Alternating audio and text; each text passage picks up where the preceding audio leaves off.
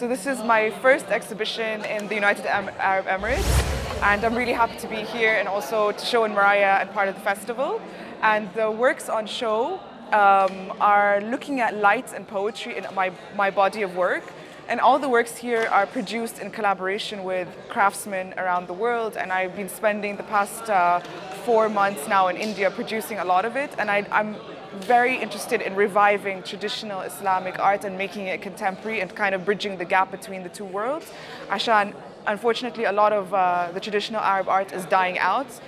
And also a huge part of the exhibition is poetry, and I look at different forms of poetry throughout history in the Arab world.